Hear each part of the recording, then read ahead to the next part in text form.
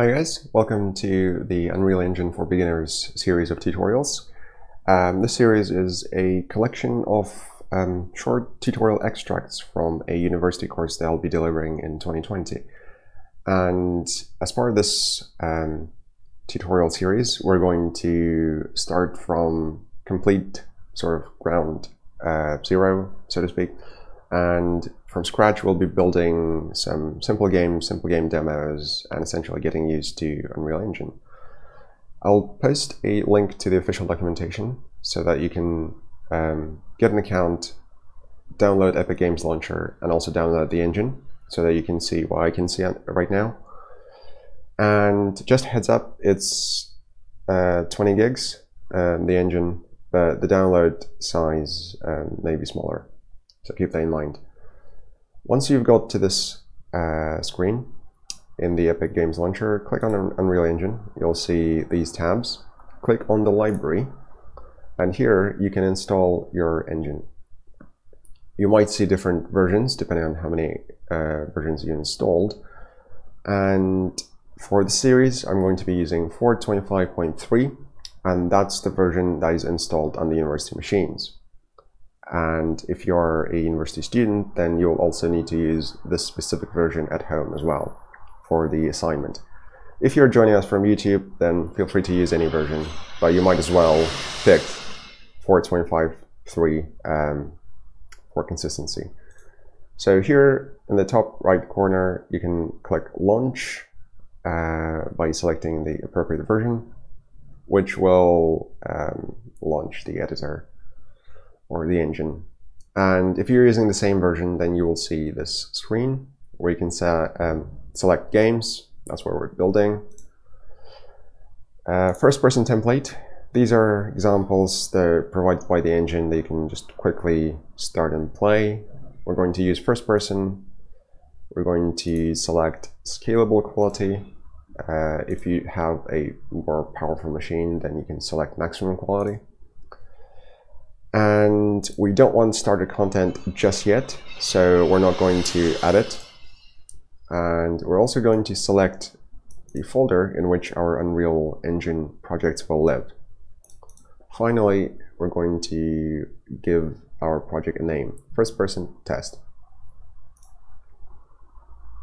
And you can see that the directory has been created in the Unreal Engine projects folder that you just selected. So you'll see something like this once it all finishes. It's probably a bit overwhelming because you've got so many menus, so many buttons to click. So for this video, we're just going to play our game demo, and that will be it. And in order to do that, you will need to find this button, the triangular play button, and click on that.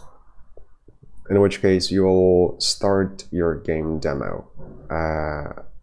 If you move your cursor to this embedded window, which is called viewport, and click, for example, right click, then you can start moving around.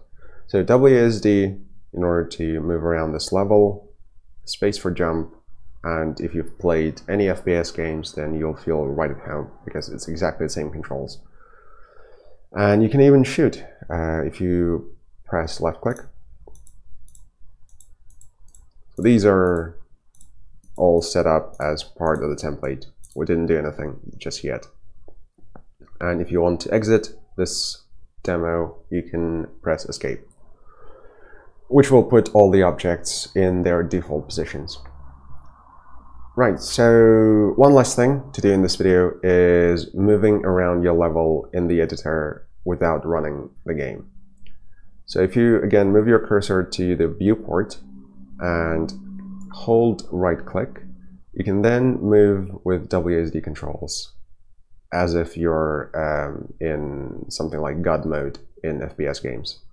And you have no clip as well, so you can move through walls and all the collision enabled objects.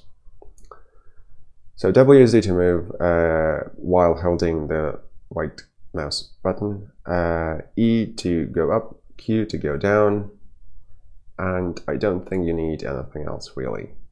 because that should be enough to just wander around the level and see what's where.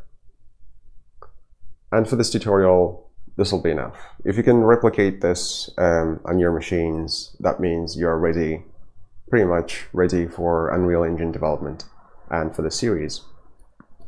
You can expect about 20 plus tutorials in this series, covering all the basic stuff like how to move things, how to create things, how to do something with these things, and that will get you somewhere around to intermediate level, I would have thought.